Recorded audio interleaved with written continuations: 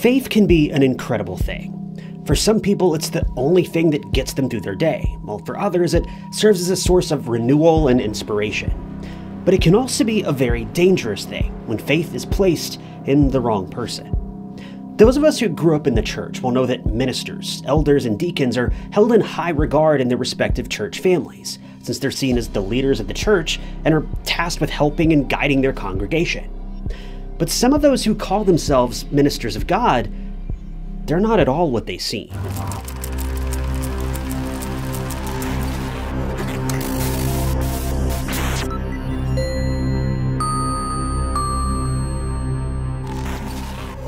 Matt Baker served as a Baptist minister at the Crossroads Baptist Church in Hewitt, Texas, back in 2006.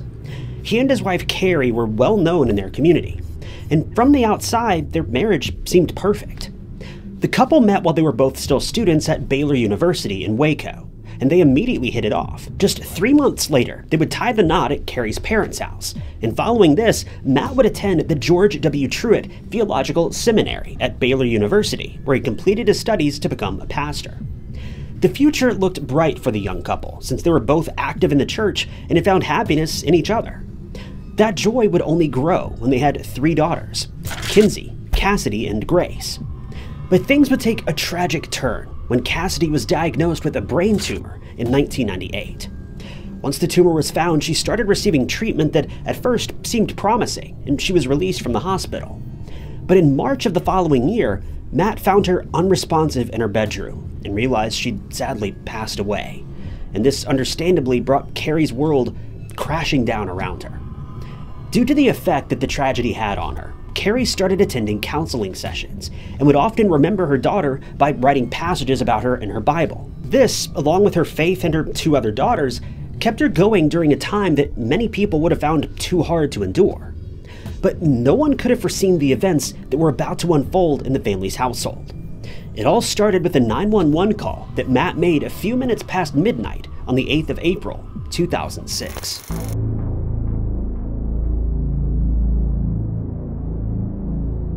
Matt told the operator that he left the house to get a movie and to put gas in his car. But when he returned, he was shocked to find Kari lying lifeless on their bed with a note and an empty bottle of sleeping tablets next to her. The note read, quote, "Matt, I'm so sorry. I'm so tired. I just want to sleep for a while. Please forgive me. Tell Kinsey and Grace that I love them very much. Please continue to be a great dad for our little girls. Love them every day for me. I'm sorry. I love you, Kari." He told the operator that he had tried to revive his wife, and when he realized that she wasn't breathing, and since she wasn't clothed, he started trying to dress her one hand at a time while speaking to 911 on the phone, which he had trapped between his ear and one of his shoulders. The operator then instructed him to start administering CPR, which he did, and when EMS arrived, they took over. But Kari was pronounced deceased when they were unsuccessful. Matt then supplied investigators with the details of what had happened that night. He stated that he left the house at around 11:10 p.m. because he wanted to rent a movie, and while he was out, he decided that he might as well get gas for the car. He was surprised when, upon his return, he found his and Kari's bedroom door locked, and she wouldn't answer when he knocked. He became concerned that something was wrong and grabbed a screwdriver, and he was able to lever the door open, and the door lock finally popped and he stepped inside. He found Kari lying on the bed with her arms outstretched. He then managed to dress her in a t-shirt and underwear while speaking to the 911 operator. To everyone at the scene, it seemed that Cassidy's passing had just been too much for Kari, something that most parents would never judge her for.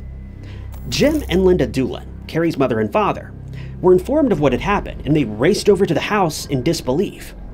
They knew that Kari had been struggling, but never imagined that she would take her own life.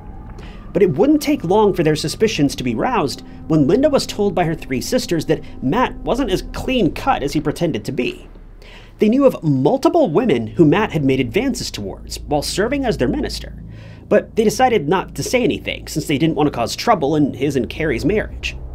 Since she was still in disbelief over the ruling that Kari had ended her own life, she decided to do some investigating, starting with Matt and Kari's cell phones that had just been added to her and Jim's plan. She immediately found something strange. In the weeks after Kari had passed away, Matt had been placing calls to her number. In one instance, he'd called that number 17 times, and in total, he had dialed it 180 times. She then found out that the phone was no longer in Matt's possession, since he'd given it to a member of his congregation, a woman named Vanessa Bowles. Linda then contacted Bill Johnston, a former assistant district attorney and assistant U.S. attorney who, along with U.S. Marshal Mike Nemera and agent John Bennett, started their own investigation. They were able to confirm that Matt was somewhat of a ladies' man, since he'd made advances to women not only while he and Kari were married, but also while they were dating, and while he was still in college. As is often the case, things started to look even more suspicious when they checked Matt's internet history. He'd not only visited several adult websites, but more alarmingly, had performed searches for terms that alluded to taking someone's life with sleeping pills, as well as an overdose. He also researched how one would go about obtaining the sleeping pill Ambien without the need for a prescription. Everyone involved started to feel that something untoward was going on here, and the police had missed many details that pointed towards Kari's passing being a homicide rather than her taking her own life. Through much trial and effort, Johnson was able to eventually convince the authorities that there was a need to have an autopsy conducted. And 3 months after that tragic night, this was finally done. And the results were interesting.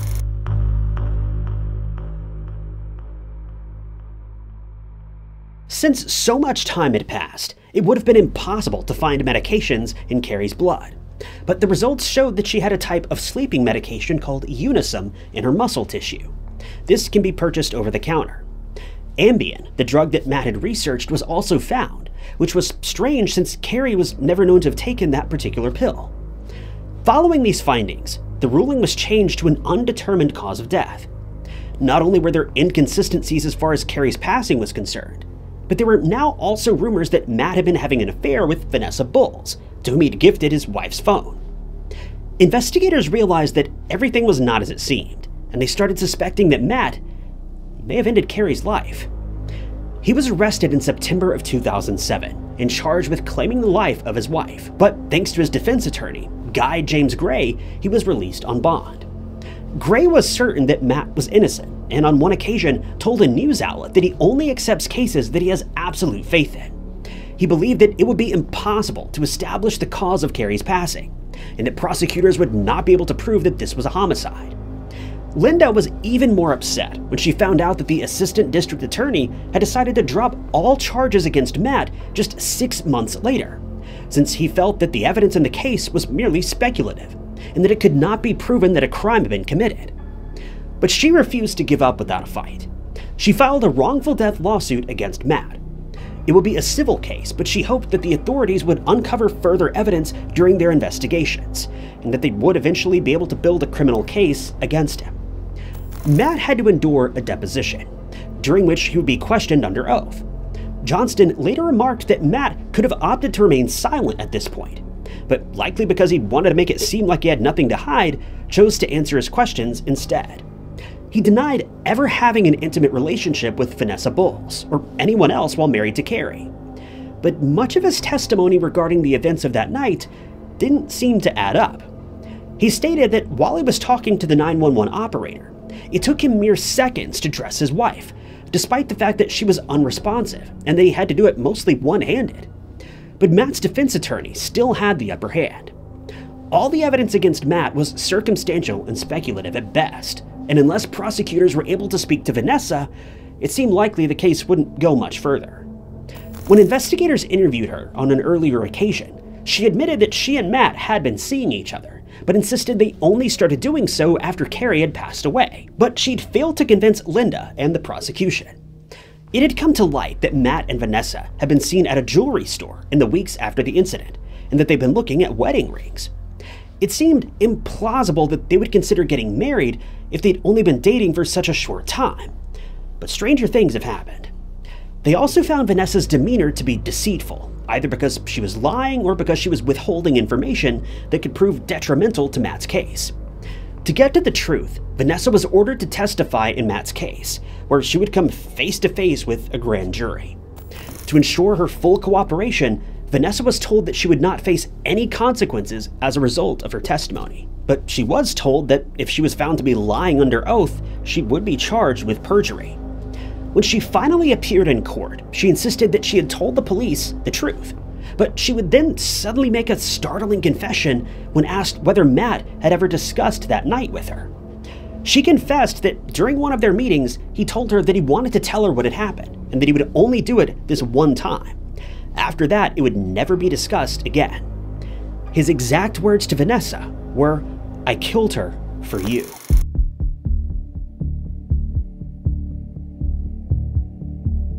When speaking with Vanessa about the crimes against Kari, he went into further detail, telling her that he'd emptied out a few of Kari's medication capsules and replaced their contents with Ambien.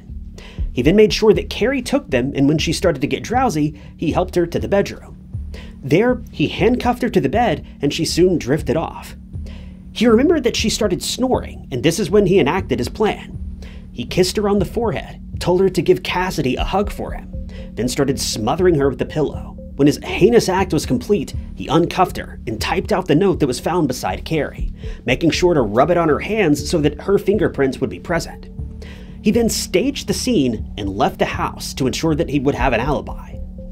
The police officers who attended the scene never thought to check Matt's computer, which they soon discovered still contained the note that he had typed, and it was never confiscated as evidence. She also revealed that Matt had sent her an MP3 file of the All-American Rejects song Dirty Little Secret, and I think the implications are clear here. He told her to keep all of this information to herself lest she wanted to become his next regret. It should be noted that by this point, Matt and Vanessa were no longer dating, as she had already ended the relationship. Linda was elated at the news that so much information was gathered against Matt, and he was arrested once again in March of 2009. He was again charged with ending Kari's life, but this time the prosecution would have Vanessa on their side, something that would likely not have set well with Matt. It took about 4 years to get to this point, but for everyone who was close to Kari, the wait was well worth it just to see justice done. Matt continued to profess his innocence and insisted that he and Vanessa never had an affair. The court and everyone in attendance were expecting Matt and his defense attorney, Guy James Gray, to continue asserting that he never had been intimate with Vanessa. But to everyone's surprise, Gray stood up in court and proclaimed that he had been fooled by his client, who now admitted that he had cheated on his wife. He would later admit that this revelation took the wind out of his sails and that he no longer wanted to defend Matt, since it went against his policy to defend someone that he didn't have 100% confidence in. He requested to be removed from the case, but Matt insisted that he remain with his lawyer, and the court agreed. He did state that just because Matt wouldn't initially own up to the fact that he'd been unfaithful, it didn't mean that he was guilty, though the fact that he'd been lying for almost 4 years painted him in a less than favorable light. Instead, he focused on Kari's depression after Cassidy passed away. He reiterated that she was using a mix of medications that included sleeping pills, and that this would have made it easy for her to end her own life. But we can't forget the fact that she was never prescribed Ambien specifically, even though Ambien was found to have been in her system. Furthermore, he reminded the jury that no cause of death had been established, and hence they couldn't convict anyone of claiming her life. But luckily, Matt wasn't the only one who was aware of Kari's state of mind. Many of her friends told investigators that although she was finding it hard to deal with her daughter's passing, she was no longer depressed. This was confirmed by her grief counselor, who'd also shared another detail from the case. During her testimony, Linda told the court that the grief counselor spoke to her one day and told her that Kari had found crushed up pills in Matt's suitcase. She also revealed that she was afraid of Matt, or rather, afraid that he was planning to harm her in one way or another. She questioned Matt about the pills, but he assured her that they didn't belong to him, and that they'd likely been put in his briefcase by one of the people present at a youth center where he worked. He told her that as soon as he realized they were in his briefcase, he reported it to the youth center's security, but no record of such a report was ever found. As the case continued, more and more of Matt's statements about that night just didn't seem to make sense, and it seemed as though his case was starting to fall apart. The prosecution then started focusing on his claims of what happened after he found Kari unresponsive. They expressed their doubts about his ability to not only dress Kari in just 4 minutes without any help, but also the fact that he'd performed CPR while talking to the 911 operator on his phone. He'd also stated that he found Kari lying on her back with her arms outstretched. but photos from the scene prove that lividity had already set in. This term means that a deceased person's blood has started to settle towards the lowest parts of their body. Since the photos show that more lividity had occurred on Kari's left arm, they suggested that this arm may have been hanging off the bed, which is contradictory to the way Matt claimed to have found her. The next witness to take the stand was a man who owned a website in Japan. He told the court that his online pharmacy section of his website was accessed by Matt before Kari's passing, and that he placed an order for Ambien, but that he failed to complete the transaction. The case had grown in intensity by this point. There was still no telling what the jury would decide, but the atmosphere in the courtroom was about to get even more intense, as the time had come for Vanessa to take the stand.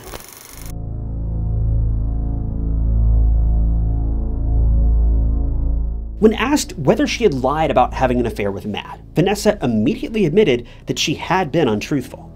She then recounted meeting Matt in church one day in 2005.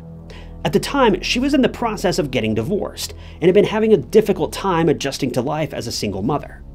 She went to church and was sitting by herself when Matt sat down next to her and they started talking.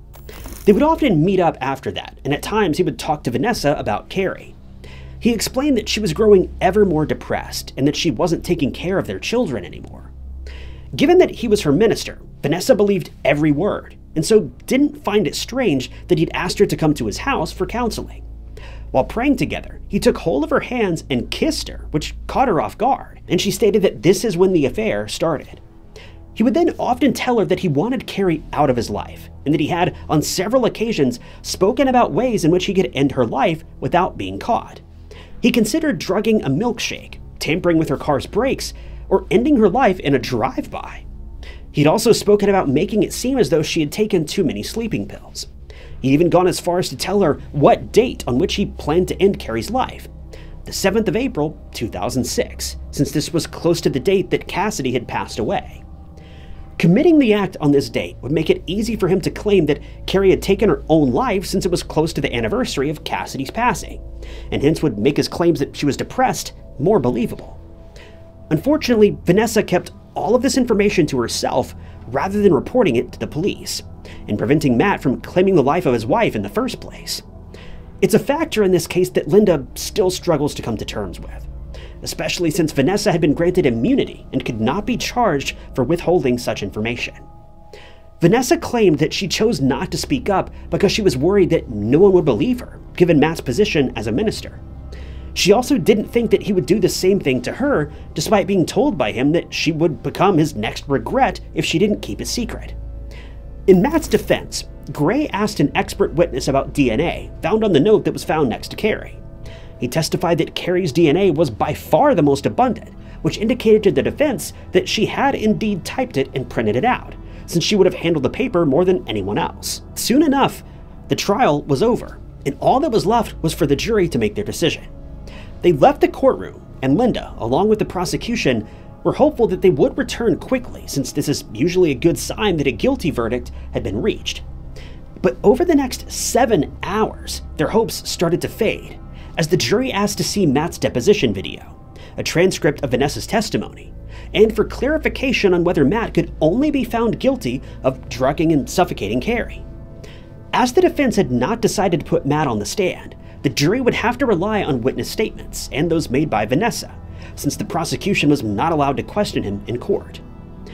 Guy James Gray had lost all confidence in his client and was concerned that he would incriminate himself if he were to testify, since the prosecution had planned for Matt to reenact his actions that night with the use of a dummy that weighed about the same as Kari. Had this been done, he would undoubtedly have struggled to demonstrate dressing the dummy while on the phone, and his case would likely have fallen apart very quickly. But in the end, this made very little difference, as the jury eventually returned and announced that they had found Matt guilty of taking the life of Kari Baker. And even then, Matt claimed that they'd made a mistake, and that he truly believed in his own innocence. The verdict resulted in Matt being sentenced to 65 years behind bars, with the possibility of parole after serving a minimum of 32 years. This man most likely will never leave prison. In the years that have passed since the crime occurred, Linda and the rest of Kari's family have since forgiven Matt for what he did, since they realized that holding on to a grudge this big could only lead to further misery in their lives. Holding on to this level of resentment, it's like punching yourself and hoping someone else gets hurt. At some point, you just have to stop and admit that what is.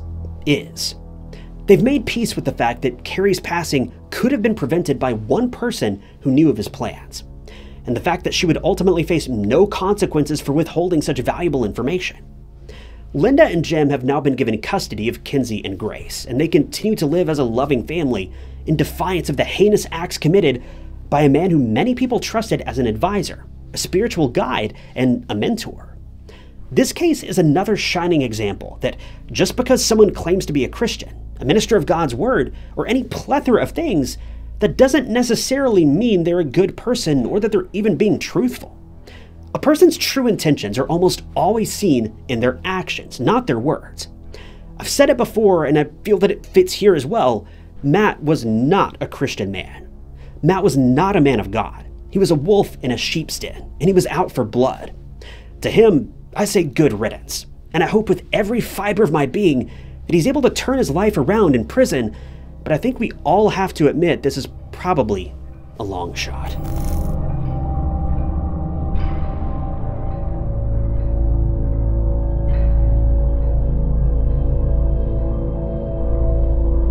Thank you guys for tuning in to another episode of True Crime Stories. If you enjoyed this video, check out this other interesting case I covered, and don't forget to subscribe. It's totally free and keeps you up to date with all of my future videos. You can also click that join button below or down in the comments to support the channel and see new videos long before everyone else does. But my name is Ty Knotts, and I'll catch you guys in the next one.